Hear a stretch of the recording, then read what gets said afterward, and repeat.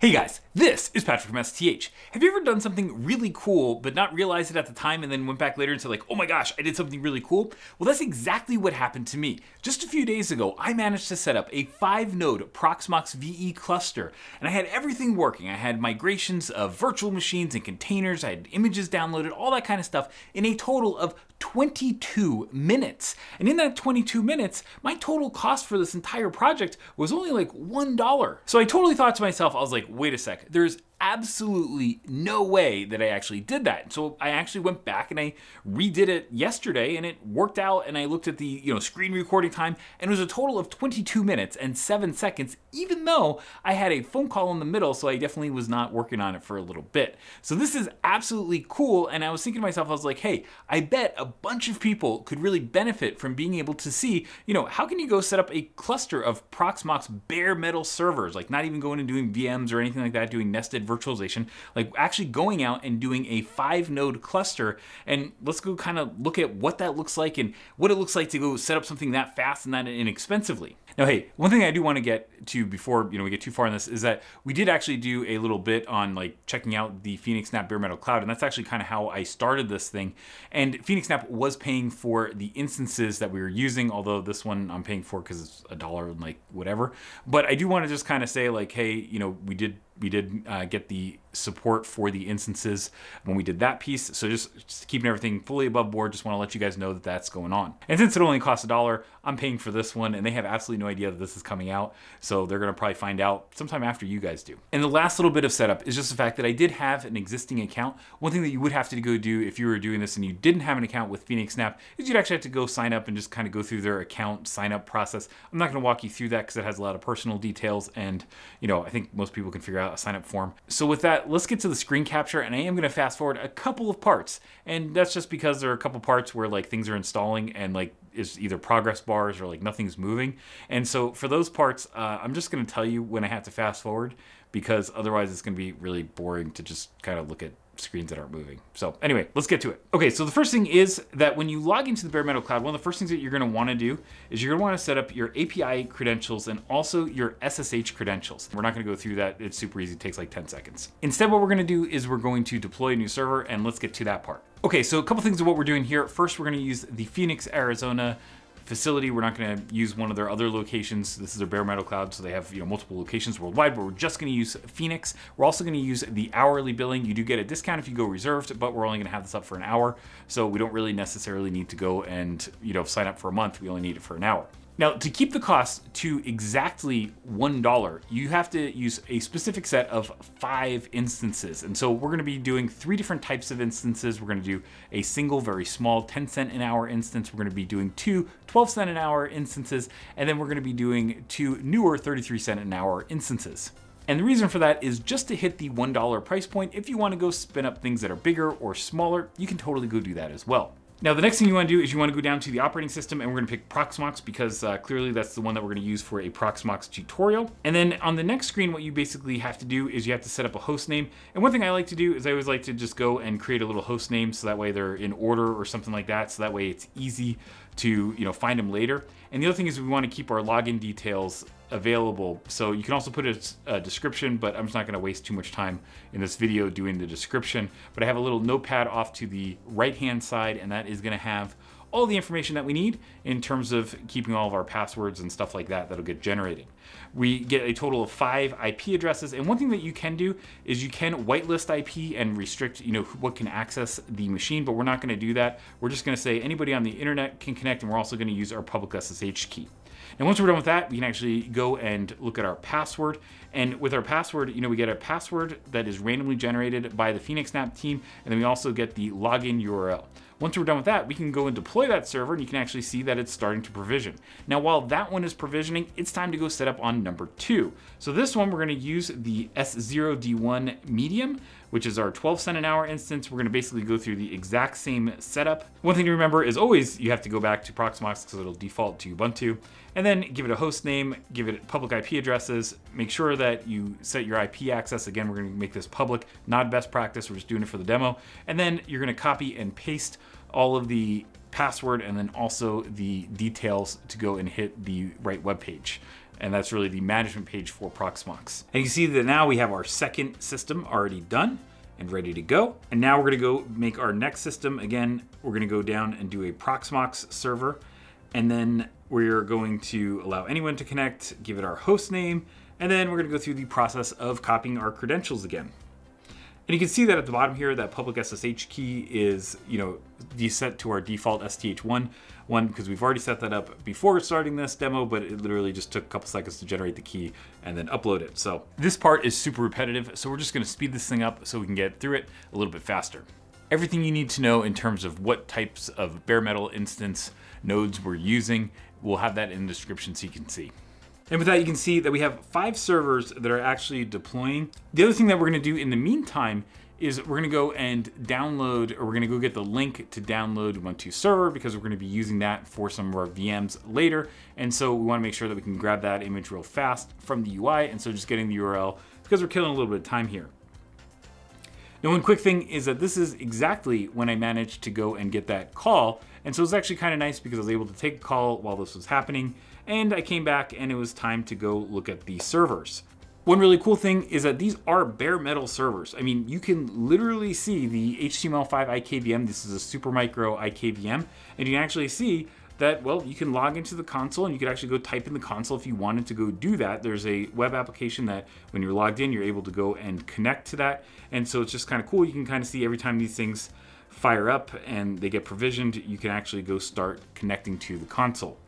Now, one of the nice things, of course, is the fact that not only is this provisioning the machine, but it's also installing Proxmox, and in setting up all the things like networking and stuff like that that you'd have to do manually. You don't have to necessarily go do that because it's being done for you by the cloud platform, and because you're using that, you're actually able to go and provision 5 of these machines at the exact same time for $1. Okay, now we're gonna go and we're gonna log in to the web management interface.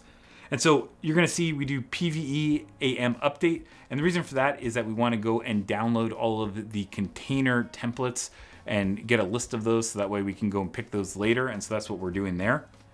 And just kind of real quick, you can also go into the other Proxmox VE nodes. And so that's why we have that little notepad, just because it makes it kind of easy to go copy paste side to side. So we're just gonna go log into all those nodes just to make sure that we can get it in them all. And we can, of course, and that's why we have this nice little notepad on the side to make this a very quick process. Okay, and now that we're in there, one thing that I do want to show you real quick is the fact that it's time to go and make a cluster. Now we're back on the first node. And so what we're gonna do is we're gonna call this the $ cluster. And one thing that I like to do is I always like to go and set up the different network interfaces. And so we're just gonna set up the internal network interfaces as well as the external network interfaces. So that way we have communication on all of the different channels potentially. You don't necessarily need to do that, but we're just gonna do that here because that will make sure that this happens very quickly. And now that that's done, we get the copy information, so we can go get the join information. And then we can go to our other nodes and paste the join information.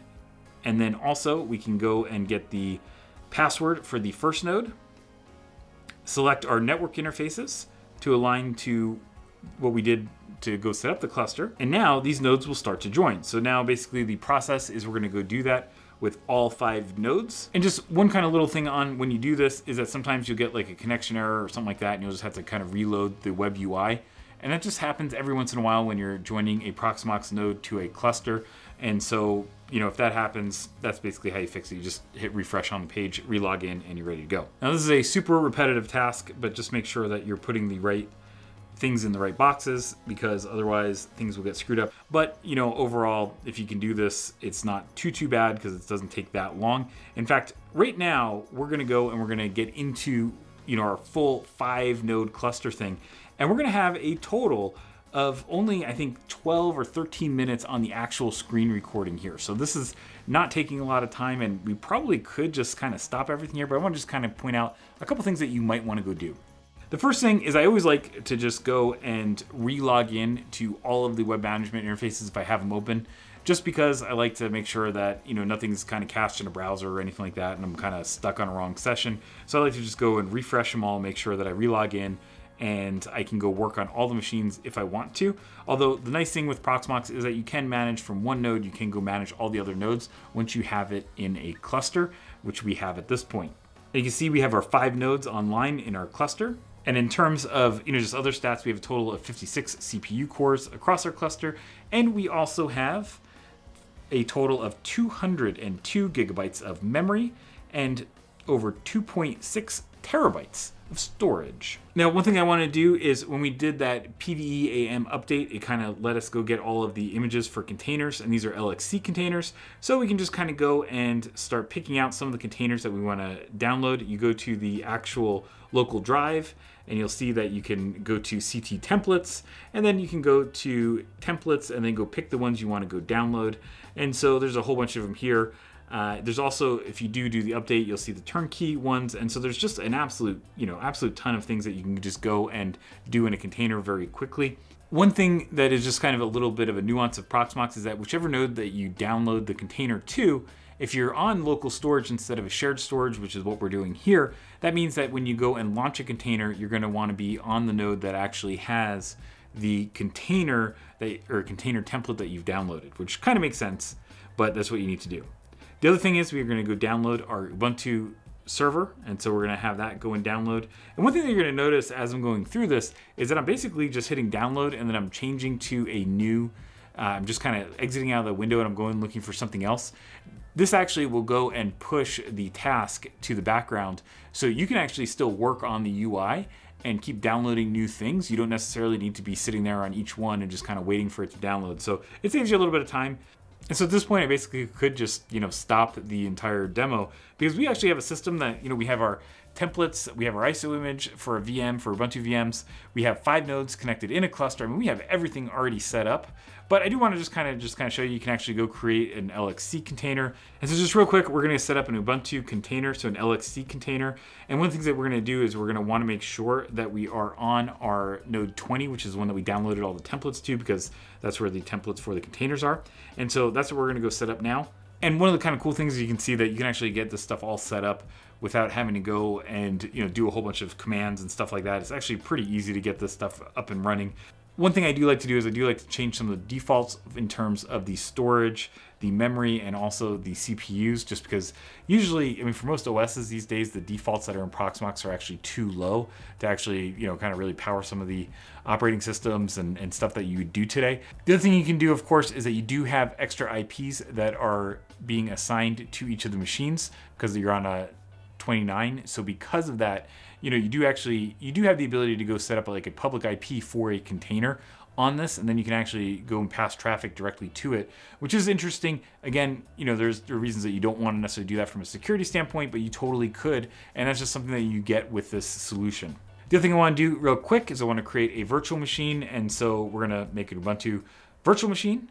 And again, we're going to now select the ISO that we had been downloading, and we're just going to kind of go through and, I usually switch to a VirtIO block device for the storage. I also usually go to like 4 cores. On a small Xeon E system like this, you may not want to go all the way up to 4 cores, but generally it's okay, especially for just a quick lab. 8 gigabytes of memory.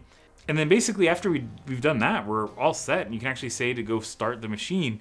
And so you can start the installation process from that ISO directly there. Now, something else you can do is that you can immediately go and say like, hey, I'm going to go migrate these containers and VMs to different machines. And so with the first Ubuntu container, while the VM is being made, we're going to go and start migrating that container to a different node. Something else you can do, by the way, is like for that VM, we can actually go and just add like another hard drive, because you have all that local storage. So you're not like, if you're on AWS, you'd be spinning up EBS storage or something like that. You don't even need to go do that. You can just go and attach another virtual drive on there. And so that makes life like just really nice. One thing though, is that if you do go and migrate the VM, you're gonna wanna delete that ISO file or that CD drive, because otherwise it'll fail the migration, because it'll say like, okay, well I have to go and I have this ISO attached, but the ISO is no longer local storage because it'll be on a different node. It's just something with Proxmox to just be aware of, that that's something that you would go do if you wanted to start migrating those. And then from there, we can basically just kind of keep creating VMs and do whatever the heck we want.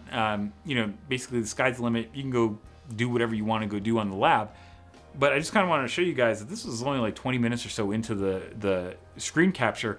And, we're already at the point where, this thing is up running. We have VMs, containers running. We're migrating stuff. I mean, we're customizing these VMs. I mean, there's a whole bunch of stuff that's gone on already. And, this is literally $1 an hour cluster. And that container is on node 23. And we're gonna go make that an HA container now. And we're gonna go and start that process. And just kind of like, you can work through this and there's guides online on how to go do all this stuff. But I just kind of want to show you that, like, now we're already in less than 22 minutes, we're already starting making like start doing the HA work and stuff like that on some of these containers and VMs. One thing that is a little bit of a bummer on this is just the fact that because we don't necessarily have external storage already set up for this, we are gonna just, we're not gonna really have a backup target or anything like that. One thing you can do, of course, is you could just go spin up another bare metal server and then use that just as a backup node, as just like kind of a cheap place to keep your VM. So if you want to go spin down the main lab for like, say you're not going to do anything for a week or something like that, you could actually spin down the main lab, put it all onto a very inexpensive node and put all your VMs onto an inexpensive node, and then just use the backup feature to just restore from backups when you go and pick up your new node. So that's just kind of an idea, or when you want to pick up your lab again. And so it's just kind of an idea to save some money if you wanted to try that. One other quick thing is that the passwords that are generated are definitely strong passwords, but you may want to go and turn on things like two-factor authentication, and you can totally go do that in the system as well. There's a whole bunch of things that you might do from a security perspective that's different from what we're doing. And also, of course, if you had a production cluster, you wouldn't necessarily want to go and have like complete unrestricted access to the management interfaces. You definitely want to go and restrict that access to, kind of a minimum set of IPs. But of course, just for doing this demo and doing it quickly, I just wanted to kind of show you what this looked like. A final little note is that PhoenixNAP actually makes Proxmox installs like uses a relatively new version. And so what that basically means is that there's not a ton of updates when you go and get this. So it's not like one of those ones that you have like an ancient version of Proxmox being installed and then you have to go wait like an hour for all the updates to happen. In fact, you can go set this whole lab up. We set this entire lab up without doing the updates first, but it is something that you might want to go do, and you may actually have to go reboot the nodes when you do it. But of course, since this is a cluster, those nodes will just rejoin the cluster if you do reboot them, so it's not really a big deal. One other quick note from a quality of life standpoint is that the nodes that we're actually using here, only the 33-cent nodes actually have dual 10 gigabit connections. The other 3 nodes only have dual 1 gig connections. And so that actually does limit, when you're doing things like VM migration and stuff like that, that actually does limit your performance because you just don't have that high speed of networking.